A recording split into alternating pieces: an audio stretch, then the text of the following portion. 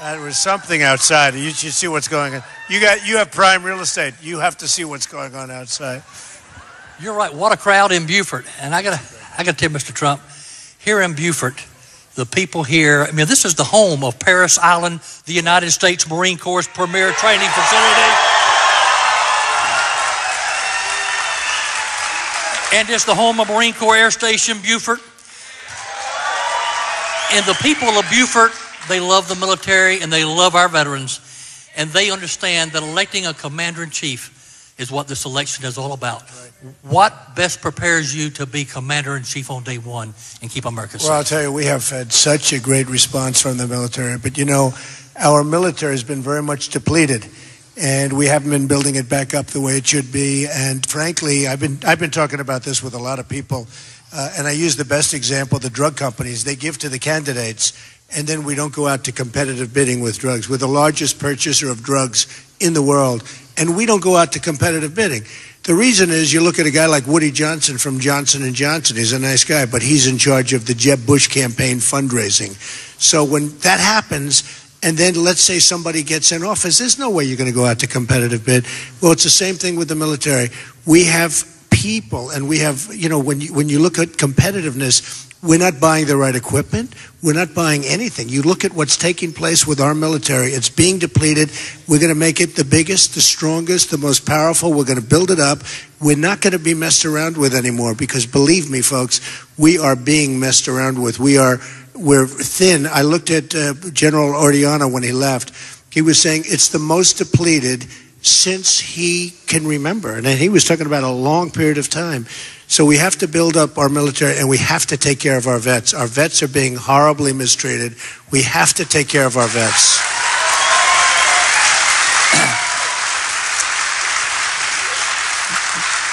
Mr. Trump, just a few minutes ago, President Obama at the Asian Leaders Summit in California at a press conference, he had something to say about you I want to read, and I don't think you're going to be on his Christmas card list this year. I don't mind.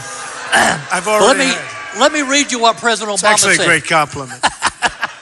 Let me read you what President Obama said and get your response. I'm quoting President Obama. I continue to believe Mr. Trump will not be president, and the reason is because I have a lot of faith in the American people, and I think they recognize that being president is a serious job. It's not hosting a talk show or a reality show. It's not promotion. It's not marketing. It's hard. That's from President Obama.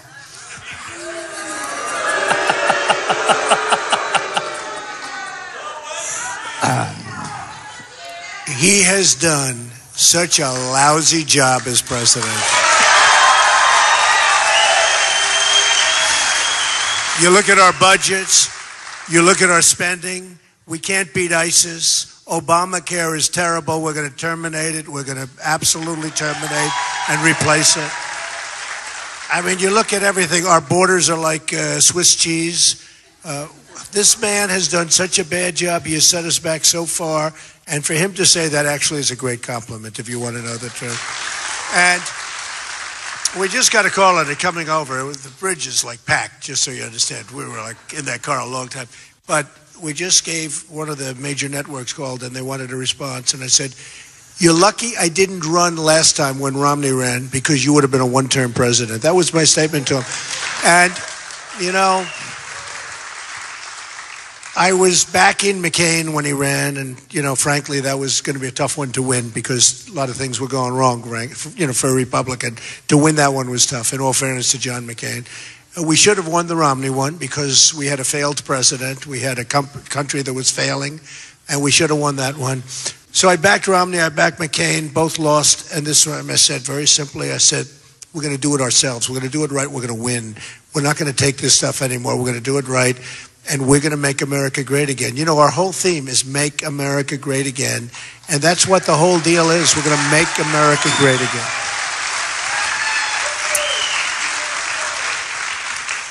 You know, Mr. Trump, we've been fighting radical Islam for a long time. The Cobra Towers, the bombings of the U.S. Embassy in Tanzania and in Kenya, 1990. And in 1998, Osama bin Laden declared war on the United States. If Donald Trump had been president of the United States in 1998 instead of Bill Clinton, what would you have done? Well, first of all, I think the World Trade Center would be standing, I will tell you, because if you read my book, The America We Deserve, I have a whole, paragraph or two about Osama bin Laden. And one of the big hosts of one of the shows said, I don't believe it. Trump was talking about Osama bin Laden 2 years before the World Trade Center came down. Now, I wasn't even a politician. I was a business person like a lot of you people. But I've always been very interested and fascinated by it. And I saw this guy, and I watched this guy, and I read about him, and I said, he's trouble. He's big trouble. And believe me, I would have done something about it. The other thing is the terrorists that knocked down the building. If you look, the terrorists that knocked down those buildings were in Florida and different places, and they were all working on flying and working on different things. If that had happened with me, it wouldn't have happened with me. We would have had strong policies in place where they wouldn't have been here. They wouldn't have been in the country. Certainly many of them wouldn't have been, and we would have somehow found a way to stop it. As far as Clinton's concerned, he had a shot at Osama bin Laden, and I assume that's what your question really refers to. And he didn't take the shot. He had a shot at taking out, I don't know if you know this, but they were telling him, and for some reason, and he never explained it properly, he didn't take out Osama bin Laden. And had he done that, you would have had the World Trade Center standing. You wouldn't have lost thousands. I mean, I have friends to this day. They're dying. They've been dying for years with the problems of the World Trade Center and the coming down of the World Trade Center. So Clinton should have taken the shot. He had everything going, and for some reason he decided not to. You'll have to ask him. Very sad.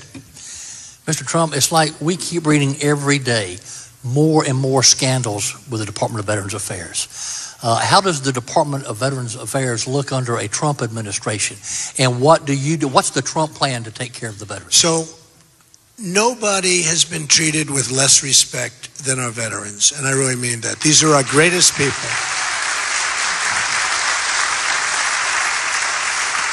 The wounded warriors, the veterans, these are a great people. And, I mean, their attitude is incredible. But you look at what's going on, and you look at the suicide rate, which is record-setting in the history of our country, and so much of it has to do with the scandal of the Veterans Administration. And it's corrupt, it's incompetent, it's everything that can be bad about anything.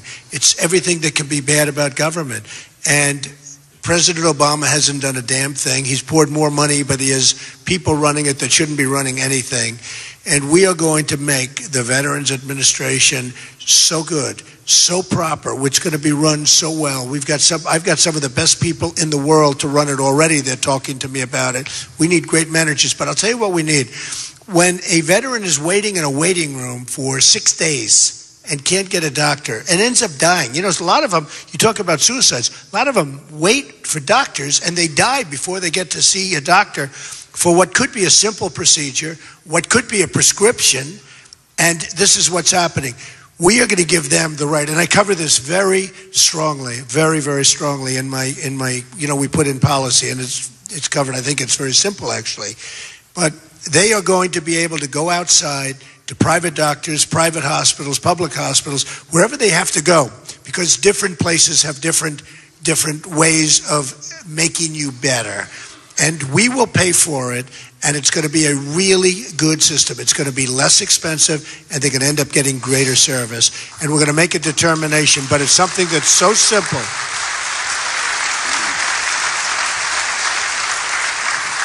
This is something that's so simple that I can't believe it hasn't been done. But they are going to get great service, immediate, on the spot. Folks, they're waiting 4, 5, and 6 days. Can you imagine yourselves put in that position? If I have to wait 12 minutes for a doctor, I'm like, what's going on here? These people are waiting. And sometimes they get there and the doctor isn't there. The doctor leaves, or they go on vacation, they go home. We can't let it happen to our veterans. We have to take care of our veterans, and we're going to take care of them really well.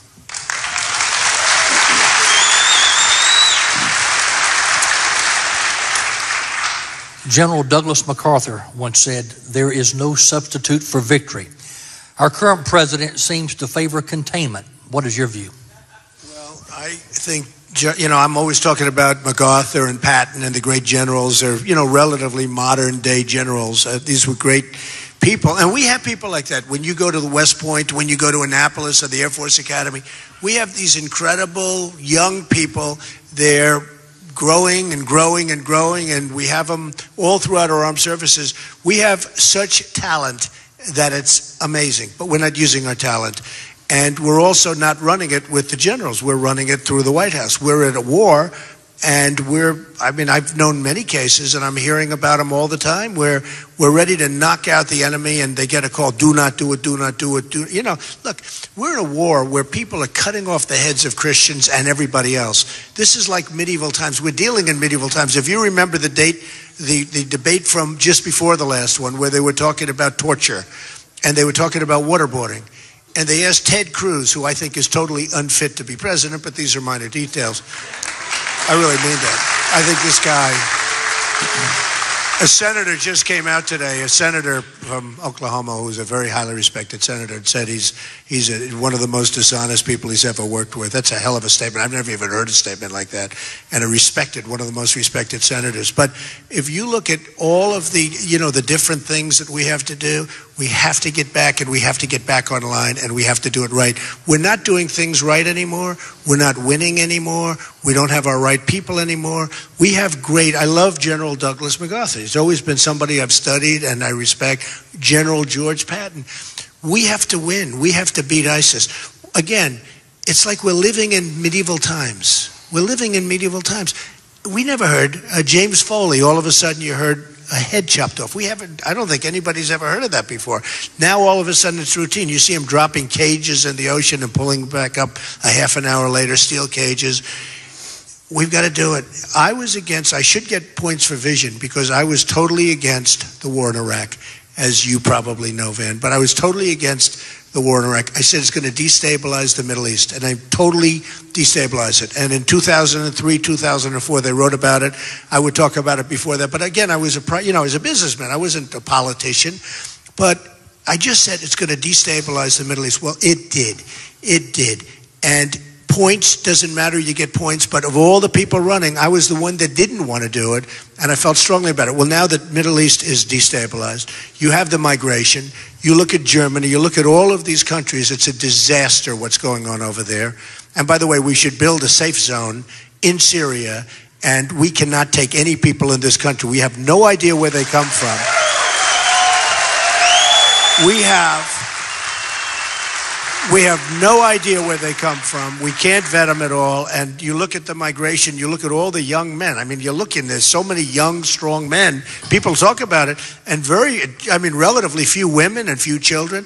This could be the ultimate Trojan horse, so we can't do it. Safe zone and get the Gulf states to pay for it, and I would lead that. Who's better at building than I am? But we cannot let these people come into the United States. One of the things that has happened is I have definitely been the focus on, if you talk about illegal immigration, on June 16th, I talked about illegal immigration. We're going to build a wall, we're going to have strong borders, and that sort of morphed into this, because here's another element of it, which is probably even a stronger element of it. You saw what happened with the two radicals that got radicalized. They're married, they killed 14 people, and these people gave them wedding parties and things, and they killed them. They walked in, they killed them. We cannot let this happen. We cannot let these people come in under any circumstances. It can't happen. We have to have a strong country again. We have to be vigilant. We have to be smart. And if we're not vigilant and if we're not smart, we're going to have troubles like you've never seen before. Just look at what's happening over in Europe. It is a disaster.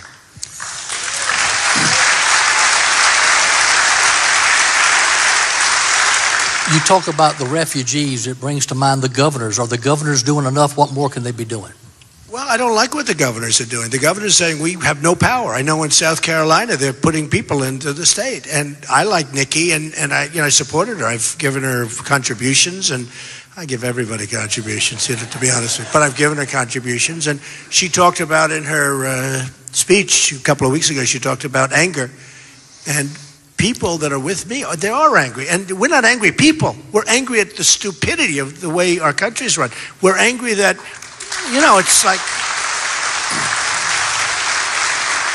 We have the highest taxes in the world. By the way, we have the highest taxes in the world. The middle class is being wiped out because they're paying so much, and for other reasons. They're being wiped out. I mean, the middle class, if you look at how unfairly they're treated in this country, but think of it, we have the highest taxes in the world, and we have nothing but problems. And then they say, Donald Trump is angry. I am angry. You know, I was supposed to answer the question because it was given to me. Is it true that you're angry? And I was supposed to say, oh, no, I'm not angry. I'm thrilled. I'm thrilled with the way everything's running. We owe $19 trillion. These Republicans, our friends, you know, look, at least we know where the Democrats are coming from. But the Republicans 4 weeks ago approved a budget that gives Obama every single thing he ever dreamed of. Money for the migration to come in, right? Money for illegal immigrants to come in. Money for everything he wanted. I always say, Obama's a terrible negotiator. He never wins, makes the worst deals I've ever seen. The deal with Iran is the worst maybe I've ever seen. Forget about nations. It may be the worst deal I've ever seen. So incompetent. It's true. But he's a great negotiator where? With the Republicans, okay? If I get in, believe me, it's going to be a whole different story, folks. It's going to be a whole different story. You talk about people being angry and how the middle class is being treated. It brings up actually a letter to the editor I read this morning in the Charleston Post and Courier from Kirkpatrick Sale. And he was trying to understand the Trump phenomena that's taking place in this country. Well, and let me tell you, he came to the conclusion. In his letter, he said that it's not new. It goes back to the founding fathers, the Jeffersonians, people who were suspicious of the elites, didn't want a big centralized government. They wanted to return it to the states. And he said that you're the Jeffersonian. Is this guy right? Are you the Jeffersonian candidate for president? Well, first of all, that's a nice compliment. But honestly, I'm a messenger. We're all together. Okay, we're all together. We're all the same. One of the things, and I really mean I can't stress too hard, you know, I was a big contributor. I gave to everybody. And I understand the power of that. You get tremendous power. And when you look at the electric companies and the lumber companies and all these, and then you wonder, why are we making such bad deals? A lot of times it's not that the politicians are stupid, because you say, how could they make such bad deals? They're making them because they're controlled by the special interests, the donors, and the lobbyists. I know. I've had lobbyists. I know a lot of the lobbyists. I have lobbyists. I know lobbyists that can do anything. They go into a certain person's office, and that person will vote badly for the country, good for the company or country. You know, when I say country, other country. You know, other countries have lobbyists. I mean, they hire to just drain us. China is taking so much money and jobs and everything out of our country. It's hard to even fathom. If I cut that way, way back, Carl Icahn just endorsed me and the big, great businessmen, they would do this. They don't want money. For them, it's sport. They love the country in their own way. They love this country. And they want to do great. They're great, great people. They're great people at what they do. They're great at business. They're great at negotiation. We have political hacks. We have people that know nothing about negotiation. They got their job because they made contributions to some politician, and they have these people negotiate against China who are absolutely, I mean, these people are trained from the time they're 5 years old how to, do things. And they end up taking the absolute best of the best. And we have people that don't know anything negotiating with them. China, $505 billion trade deficit in 1 year. Think of it. How can a country even survive? Japan, smaller numbers, but it's a tremendous numbers. They send the cars in. We take the cars. We give them practically nothing in return. So what kind of a deal is this? We're going to straighten it out, folks. You know, when I first announced, and it was so exciting, but it takes guts to run for president. You know, I've never been a politician before, but I see how incompetent they are, or dishonest, or influence. I mean, I don't even know if I call the influence really dishonest, but it's a form of dishonesty, to be honest with you.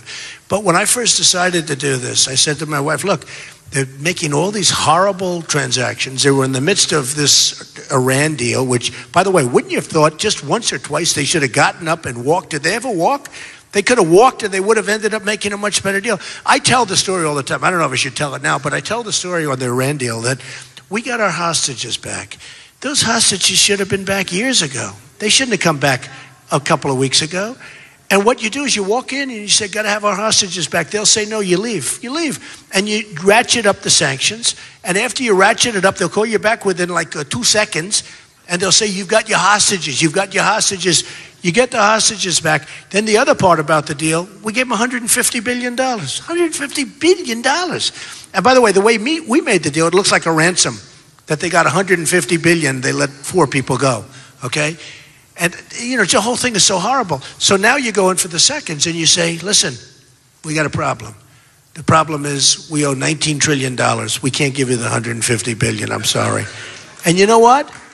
They're going to get angry as hell. They're going to leave and all that stuff. They'll be back in a week or two. We save $150 billion. We don't know what we're doing. We have people that never once got up and walked away from the negotiation, and they should have walked away 5 different times. We have people that went into that negotiation, and it was reported all over the media that they were dancing in the streets of Iran, burning the American flag, and saying how stupid we were to make this deal. And Kerry never even walked.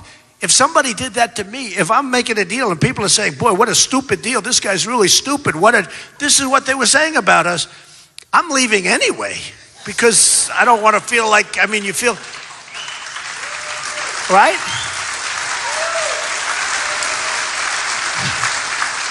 And then you have the people over there, the people that President Obama calls the supreme leader.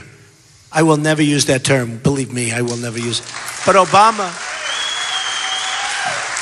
talks about the supreme leader. Well, the supreme leader was over there, and what's he saying? We're stupid. He said, we might not make the deal. We think this deal is good, but we may not make it. We hate the American. I'm saying, why are we dealing like this? What you do is you ratchet the hell out of the sanctions, and you make the right kind of a deal, and you get the prisoners back for nothing. They could have had those prisoners back in one session. If I did it, or if I had one of my killers from Wall Street, you got to pick the best people. You got to pick the right people. But we had, this guy John Kerry is a total stiff. Okay, he's a stiff. We have,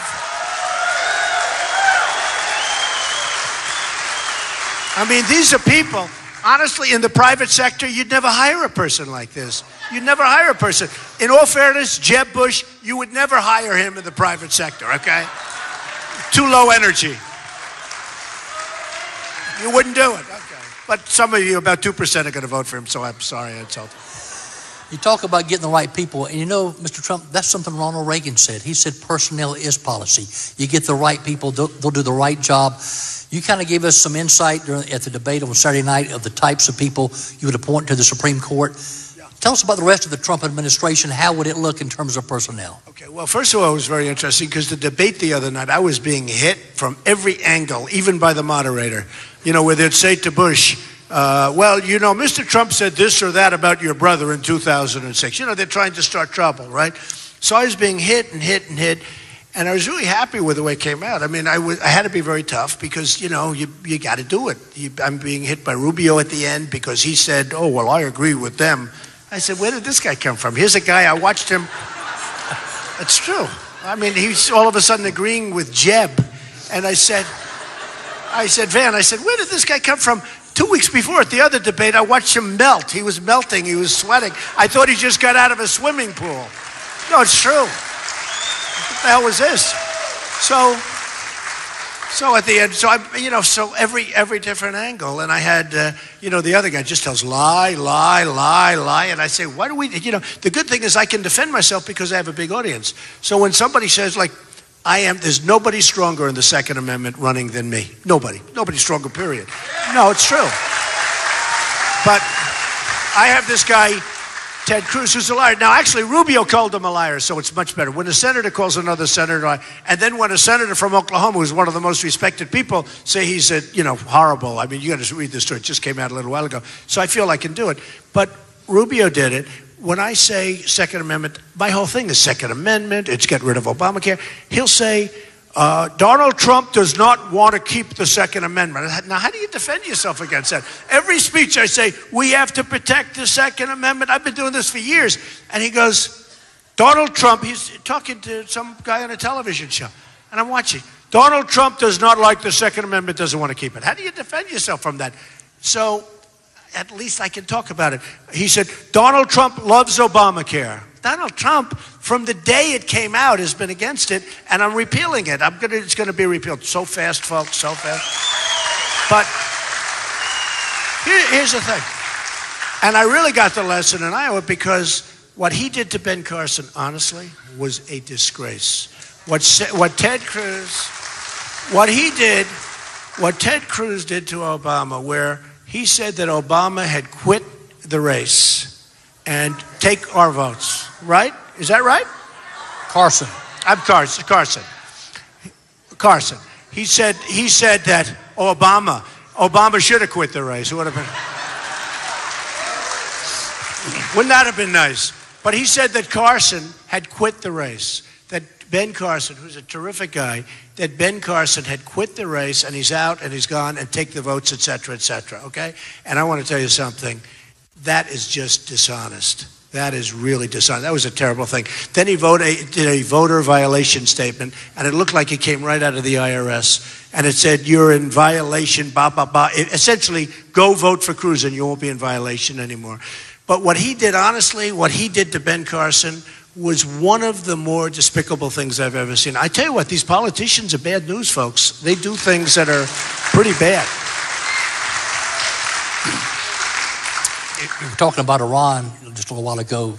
The other side of the world, Kim Jong-un, we've seen the more ballistic missile tests, nuclear tests. And Mr. Trump, it's been revealed that going back for many, many years, they have been financed. The North Korean regime has been financed by the Iranians. How do you deal with one partner? How do you deal with North Korea? It should have been part of the deal that Kerry made, right?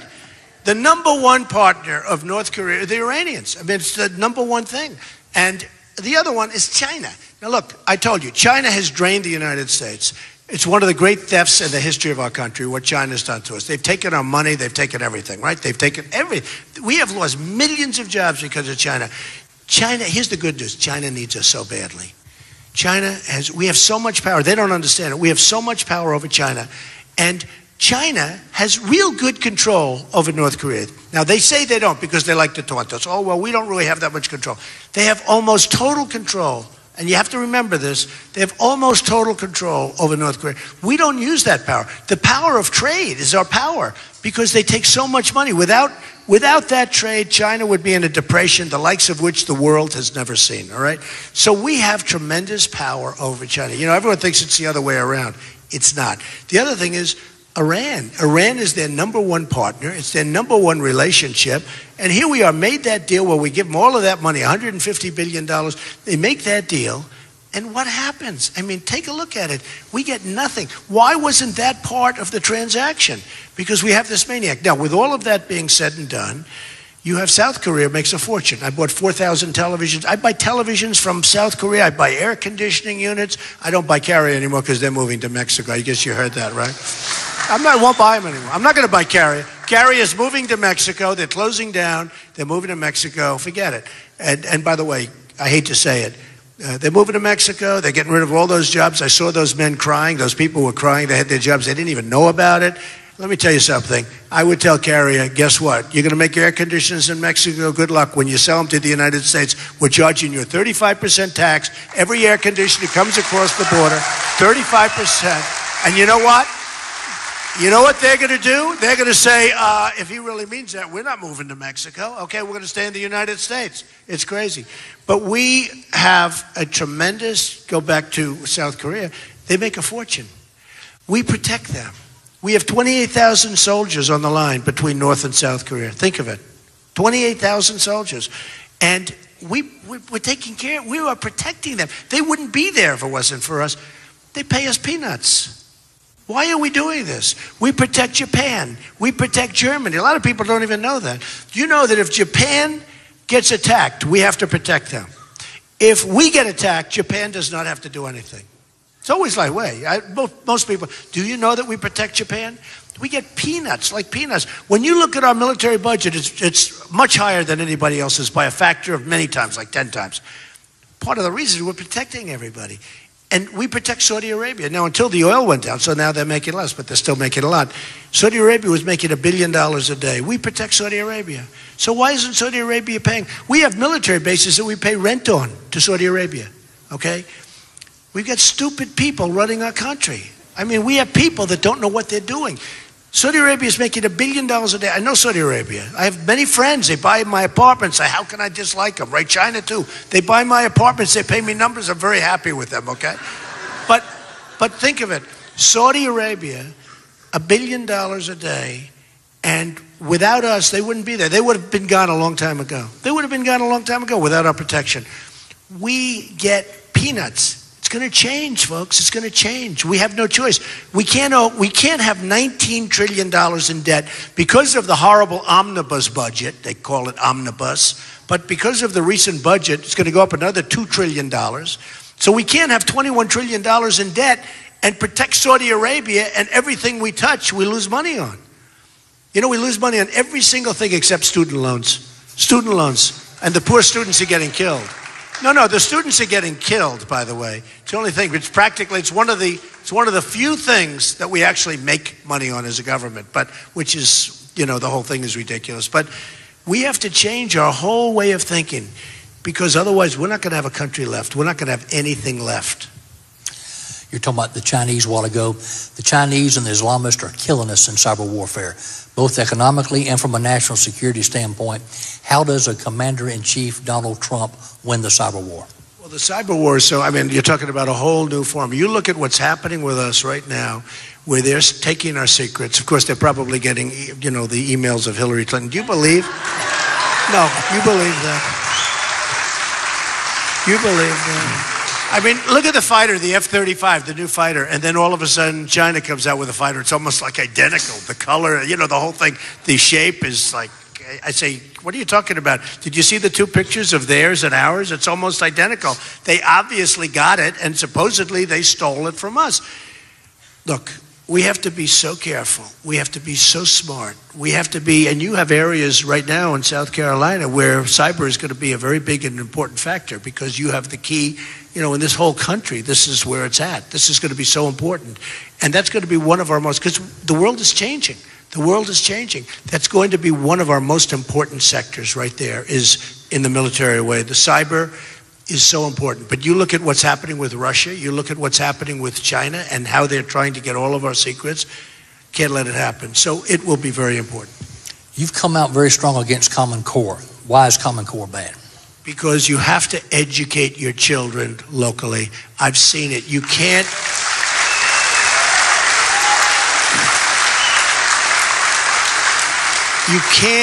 You can't have bureaucrats from Washington. I'm sure some of them care, but for the most part, they don't.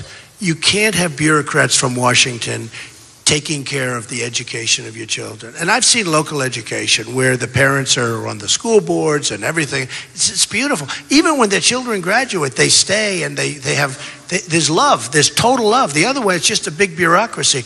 And there's another reason, if you look. We are ranked number 30 in the world in education. We spend more money per pupil than anybody else by a factor. You look at Denmark, Sweden, Norway, China. These are the places that are really top of the line. But we spend, right now, we spend much more per pupil than any other country in the world by a factor where second place doesn't even exist. It's so far behind, okay? Spend more, and yet we're number 30. It's a little bit like on the election, you know, in New Hampshire, which I won by a big margin, which was good. Those people are great. They were so great. But think of this. So I spent $3 million. Bush spent $46 million. I came in first. He came in toward the bottom of the pack. Wouldn't it be nice if we could do that as a country? Wouldn't that be nice when you think about it? And so in education, we spend the most and we're doing terribly. We're way down at the bottom of the pack. And we can't have that. Education is so important. You know, the American dream is never going to happen unless we have great education. So important. What's your view of Social Security and what steps would you take to strengthen it? We're going to save it. We're going to bring our jobs back from all over the world, Mexico, from all over the world. And by the way, remember this. Remember I said it. It'll stop with me, but remember I said it. Mexico is the new China. You look at what's going on in Mexico, the big Ford plants all over the place. There was another article. I talked about the Ford plant for 2 years. Now there's an article 2 days ago in the Wall Street Journal where Ford is doubling up. They're going to have many, many more things are going down to Mexico. We're going to build a wall. Believe me, we're going to build a wall. Wall's going to be built. Wall's going to be built. And Who's going to pay for the wall? Better believe it. And they are. You know, the politicians come off the stage. They say to me, and they're nice people, they're fine. They say to me, Donald, you know for a fact, I mean, give me a break. You know that Mexico's not going to pay. I said, of course they are. We have a trade deficit with Mexico that's so massive, the wall is peanuts by comparison. And I'm not even talking about the drugs that come pouring across the border illegally, because you want to see real trade deficits. The drugs, we get the drugs, they get the cash. No good, no good, no good. You know, up in New Hampshire, where they have an amazing problem, because you look at New Hampshire, it's so beautiful in the woods and everything is so nice. And even then it was snowing. I said, please don't snow during the election, please. So it stopped. I got lucky. I said, please. Because, you know, it snows, you don't know. Maybe, I don't know. I think my people would come out, but you never know. And by the way, speaking of that, on Saturday, will you please come out and vote so we can... So important. So important. Come out and vote. We got to do that. You know, with all of everything that we're all working for, we got to come out and vote and just win and win big. The bigger the mandate, like up there, we had a tremendous, with 36%, which is a lot. And, you know, that was a lot bigger than anticipated because we won by, I guess, like 20 points. And it's a tremendous mandate. And when you can do that here, and I tell you, we have the same feeling here. The people here are so incredible. And I know the people here from long before the whole electoral situation. I have so many friends in the area. And I love it. I love the place. But we have to come out and we have to vote. Saturday is such a big day. And if we can do Saturday, if we can do really well, we can literally run the table and we can win this whole thing and we can turn this country around and we can use common sense and make our country great again. And make our country great again. So, but just a second on, thank you. Oh, I like that guy, he stood up. But just a second on Social Security. So, you know, I see the other people and they're all saying you got to cut this, you got to raise the age, you got to do all of this. There is tremendous waste, like at the VA, there's tremendous waste, fraud, and abuse, and everybody wants to get rid of that. But we are going to bring all our jobs back. We're going to build our economy. We're going to become rich again. We're going to become strong again, and we're not going to cut Social Security. You've been paying into it forever, and it's unfair that you do it, and there's no reason to have to do it, and we're not going to do it. And I'm the only one that says that on this side, but we're not going to do it. How does tax policy look under a Trump administration? Well, we put in a very big policy paper, Van, and it's really what it is a massive simplification of what we have right now. You will not need H&R Block ripping you off anymore. You won't need anybody. You're not going to be paying a lot. It's simplification. The rates are much lower. We have 4 rates, and it's much, much lower. Middle class is going to be, as I told you before, going to be so much better. We have a problem in this country, and the problem is corporate inversion, which the politicians know nothing about, where we have corporations. You know, Pfizer is leaving for Ireland. I don't know if you've seen that, but Pfizer is a major company. They're leaving for Ireland. Many, many companies are leaving the United States for 2 reasons. Taxes are too high, and the other one is they have billions and billions of dollars, $2.5 trillion to be exact, probably a lot higher than that, $2.5 trillion in other countries. They can't bring the money back in. And it shows you how bad Washington is, because every single, it's an amazing thing, every single politician practically, Democrat and Republican, they agree that the money should come back in. Who wouldn't agree? And they can't make a deal. That's where you need the leadership. You need a president that's going to sit them in a room and just grab them and cajole and do whatever you do and get it done. But they're leaving to get their money. They're leaving because they can't bring the money in. They're leaving to get their money, and they're leaving for lower taxes. We've got to work on that fast because we're going to lose a lot of our greatest corporations. When you lose Pfizer, and others have announced already, they're leaving the country, and they're leaving thousands and thousands of jobs behind. Great jobs, not the bad jobs that we're creating. We're now creating part-time jobs and bad jobs. You know, when you look at those phony reports, they're phony reports. We're doing bad jobs, lousy jobs. They're called bad jobs. They're lousy. And we're also doing part-time jobs. When you have companies like Pfizer leaving, those are great jobs. Those are high-paying, great jobs, important jobs. And these people are all out of work. Thousands of people are out of work. Same thing I can say this with Carrier. You look at when Carrier Air Conditioners moves into Mexico, you lose, I guess it was 1,400 jobs at least that they're talking about. But those are good jobs. And now what are those people going to do? What are they going to do? And by the way, what I said about Carrier before, I mean that. unless you do something like that, now you'll have the free market people. I call them in many cases the not so smart people, because we all want free markets. But the markets have to be fair. When China sends all its stuff over here and we send them a fortune of money and we send stuff over there and they won't accept it. I have friends that are manufacturers. You can't do business in China. These are smart cookies. These are great manufacturers, great products. They send their stuff into China and they get sent back. And then when they do get in, they have a huge, they call it a tariff. They have a huge tariff to pay in China. We don't do that. It's not fair. And then when China devalues, they're the king of devalue. I mean, they do it like great chess players, like grandmasters. They devalue their currency to a point. They have it down to an absolute science. It makes it impossible for our companies to compete with China. Japan has done an unbelievable job of devaluation, and our companies are having a hard time. I talk about a friend of mine who's an excavator, and he always buys Caterpillar tractors. Now he just put in a massive order for Komatsu tractors, and he said to me, they devalued the yen, Japan, to such an extent that I could he felt very badly, because he's always bought, he's a pretty big company. They've always bought Caterpillar, always. And now he's buying Komatsu tractors. And he feels bad. He said, I never bought this before. I said, are they good? Yeah, but they're not as good, but they're good. And they're good enough. But I had an obligation to my family, my company, my employees to buy where I could get the best deal. And he bought Komatsu tractors because of the devaluation of the yen.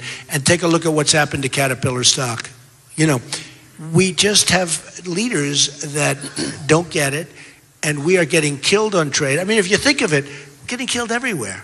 We're getting killed on trade. We're getting killed at the border. We're getting killed with the military. We can't beat ISIS. Can you imagine telling, the name was, you mentioned General Douglas MacArthur or General George Patton. Can you imagine telling them that we can't beat ISIS? They'd beat ISIS in about 2 days. But, you know, it's a different mindset, and it's honestly, in terms of somebody that really loves the country, it's so sad. That's why I'm doing this. It's so sad to watch. You talked about Pfizer going to Ireland. Last fall, I believe you were critical of Boeing's decision to open up a facility in China. They've lost market share to Airbus. Boeing is very important to the people in the low country. What's going on here, and how would President Trump deal with it? Well, I'd be concerned about Boeing here and Boeing in the United States, period. First of all, Iran got all of this money. And did you notice where they bought their airplanes? They bought 118, big aircraft. And guess where they bought them? From Airbus. They didn't buy them from Boeing. So Iran has this money that we just gave them, and now they're on like a shopping spree, like you go to the store. And they went to the store, and they went to Airbus, not Boeing. I don't even think they bid it out with Boeing because they don't want to do business. Who would make a deal like this? It's just sick. So they bought 118 aircraft from Airbus, which is European. They went to Italy, bought tremendous. They're buying missiles from Russia. They're buying nothing from the United States. Shouldn't be buying missiles anyway, wouldn't you think? But they're buying missiles from Russia, but they're buying nothing from the United States. Now, here's where you have a little problem, maybe a big problem eventually. When China ordered airplanes, they made Boeing, as you probably know, build, and they're building a massive, huge aircraft plant in China. It's going to get bigger and bigger and bigger. And someday they're going to come to you, unless I'm president, and they're going to say, we're not going to need your plant anymore in South Carolina, okay? We're not going to need your plant because we're going to have a plant that's going to be in China, and we're going to devalue our currency, and we're going to do all the things that they do better than anybody else because we don't have people that know how to play that game because we're foolish. And they're going to take your business away, or they're going to take a lot of your business away. So Boeing has to be very careful. In terms of, actually, you have to be very careful, more so than Boeing. But what China did is when they took that, they gave them a fairly big order. Not even that big of an order, but they gave them a fairly big order, and they want it all built. They want massive plants built in China. And they have the intellectual property. They took a lot of secrets away that Boeing would never give, and now they're going to steal those secrets anyway, so I don't even know it's a big deal because they steal them anyway. You know, you talk about cyber, right? They take them anyway. But they took them, this way they took them legally. At least they put it in a contract, all right? It's too bad Boeing has to do it. But you have to be careful because China is building a massive, infrastructure for airplane manufacturing. And someday you're going to come and you're going to say, I remember Trump. He was sitting on the stage with a very handsome man. And he said this was going to happen when Boeing announces they're going to not build anymore in South Carolina. So you have to be very careful. It's not that far off. Have to be very careful.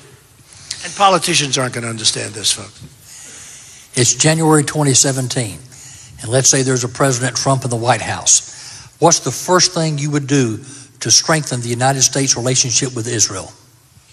Well, I think it would be automatically strengthened if, I was the Grand Marshal of the Israeli Day Parade a number of years ago. Actually had a very bad time for Israel when a lot of people, it was actually dangerous to do it. But I've had a very, very strong relationship with Israel. I have a great relationship with the leaders of Israel. And I think that, honestly, I don't have to do very much. I think if I win, they would be I would have never made this deal.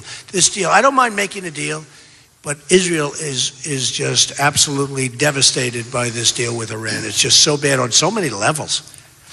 If you look at what's happened with Iran, it's so incredible, because not only do they have this great deal, now they have this big bundle of money, they're going to have all the nukes they want, and they're going to cause nuclear proliferation. But what else did they get even better?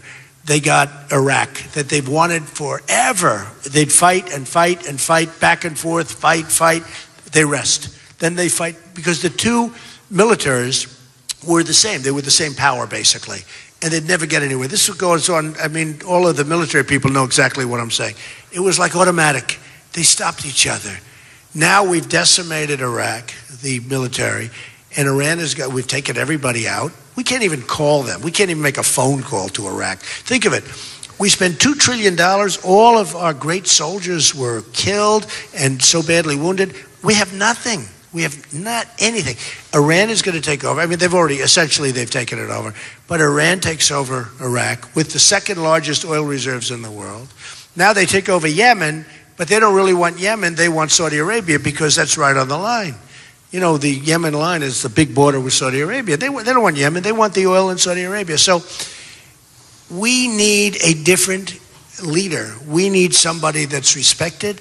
We need a military that's much stronger. We need a military that when we speak, we can really speak. We don't need nuclear where, I don't know if anybody saw the 60-minute report where they did it, which should have never been allowed to go out. Should have never been, where the nuclear, we don't even know if they work. Did anybody see that report? It was a scary report, so bad.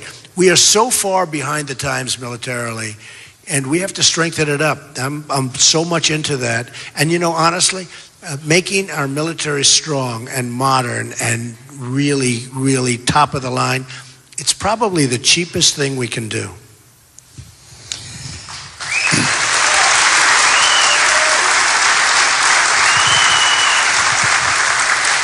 How do we stop the expansion of ISIS, and how do we defeat radical Islam, which is now on American soil? Well, we have to hit it very hard. ISIS, we have to hit so hard. Again, what they're doing is incredible. They're intimidating. They're using our internet system better than we came up with. We invented the internet. They are radicalizing our youth. They're taking them using the internet. And we can't allow that to happen. We're not going to allow it to happen. We have to hit them hard there, and we're going to work on that. I told people we have to stop them at the internet level, and then we have to hit them so hard like they've never been hit, because we do have to end it. Again, I was not in favor of going into Iraq. We have no choice. We have to hit ISIS so hard, and we will end it. We have people, look, I've spoken to many of the military. If we wanted to knock them out, we would knock them out fast. We're being stopped politically. We're being stopped politically from knocking them out. They will get knocked out so fast your heads will spin. I'm telling you, they will get knocked out very, very fast. And we have no choice but to do that. Radical Islamic terrorism and radical Islam, we have to find out what's going on there, folks, because there's some bad stuff going on there, some really bad things. Like the two people that were radicalized married, they had bombs all over the floor of their house and unit. They had bombs all over the floor. Other people saw the bombs. Why weren't they reported? Why weren't they reported? People saw the bombs. It now comes out. Why weren't they reported? They weren't reported because maybe people didn't mind if they were going to do damage to the United States. Those people are just as guilty in a certain way. Okay?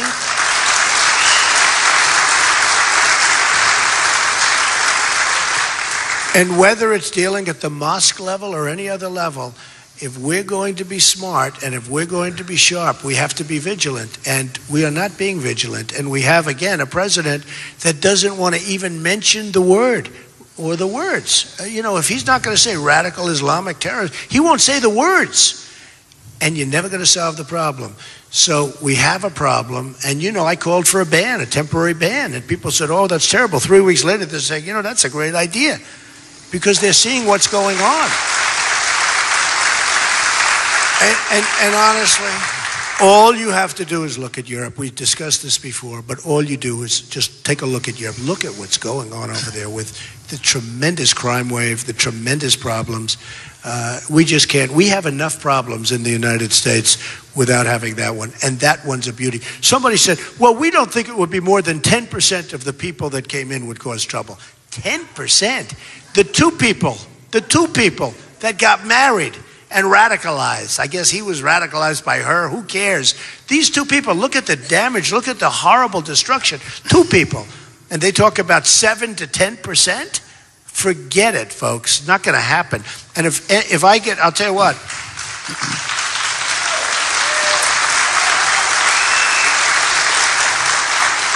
Just so you know, we're taking thousands of them in as we're sitting here talking about this. In the meantime, there are thousands coming in, partially because of the budget that was passed recently, but there are thousands coming in. If I get in, I hate to say it, they're going back. They're going back. They're going back. I think it's safe to say you know something about social media and Twitter.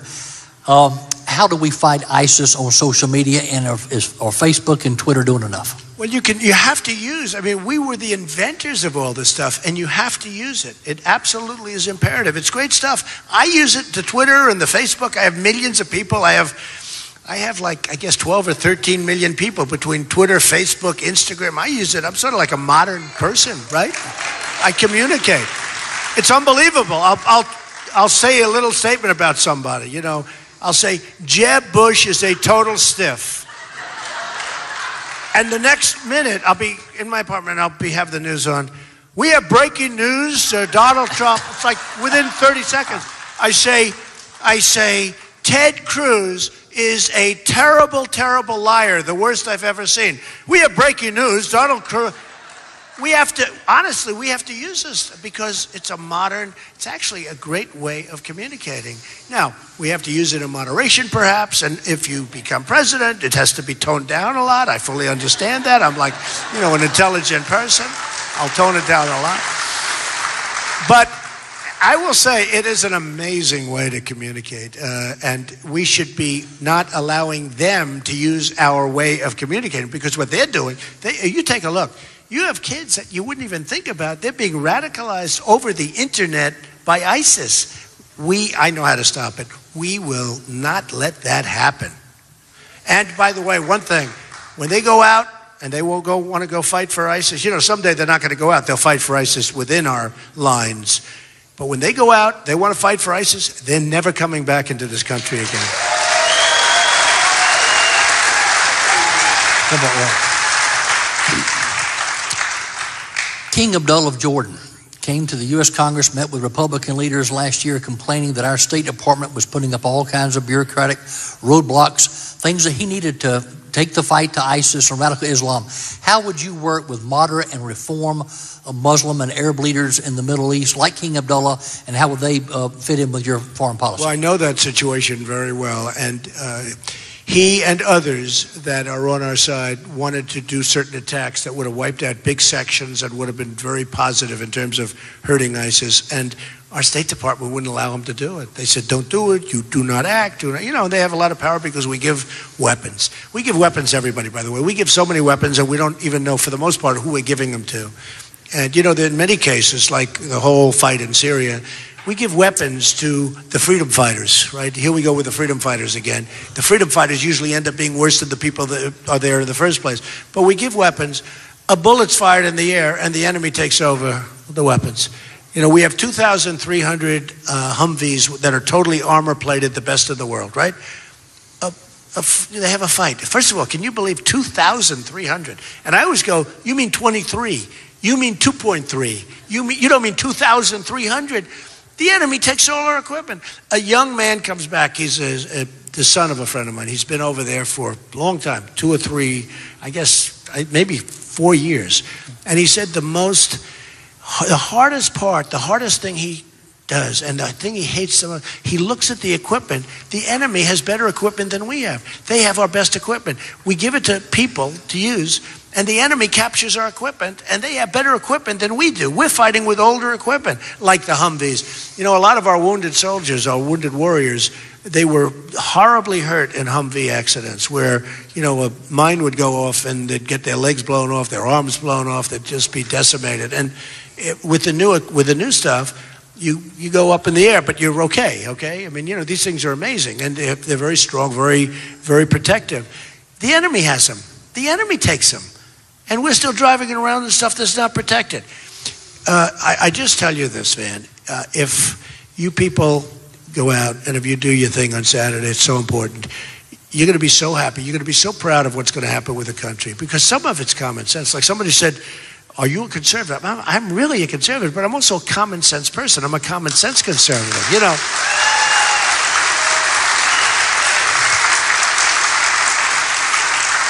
But you know what I'm talking about. Some of the stuff is so out there. We have to be, I think conservative is great, but we have to be common sense conservatives. We have to be smart. But I can tell you, first of all, it's an honor having so many people. It's an honor having those rooms all filled up. It's an honor having thousands of people outside that couldn't even get in, and they're still probably on the bridge trying to get across. But you know what? There is a movement going on out there. It was in the cover of Time magazine last week. There's a movement that's unbelievable. And it's almost like a movement of common sense and business and heart, too, because we have heart. We have to take care of our people. We want to have housing. We want to have education. We want to have borders. We want to have all these good things, man. And I'll tell you what, I think that, you know, in 2 years and 3 years and 4 years, hopefully you'll all remember this, because you're going to see things happen that are going to be so much good. And we're going to start winning again as a country. We're going to win a lot. We're going to win again as a country. And you can be proud of your country again. So I appreciate it very much. I appreciate you being here.